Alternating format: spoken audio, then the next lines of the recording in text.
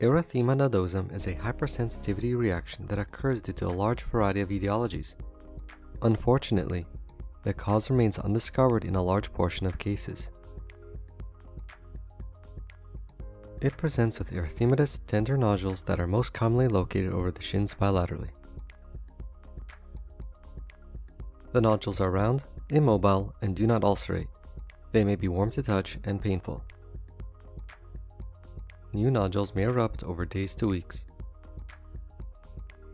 The diagnosis is made clinically.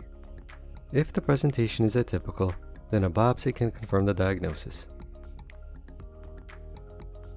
It resolves spontaneously without scarring.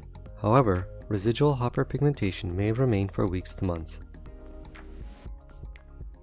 Although the lesions are relatively benign, their appearance may be a harbinger of underlying systemic disease such as malignancy.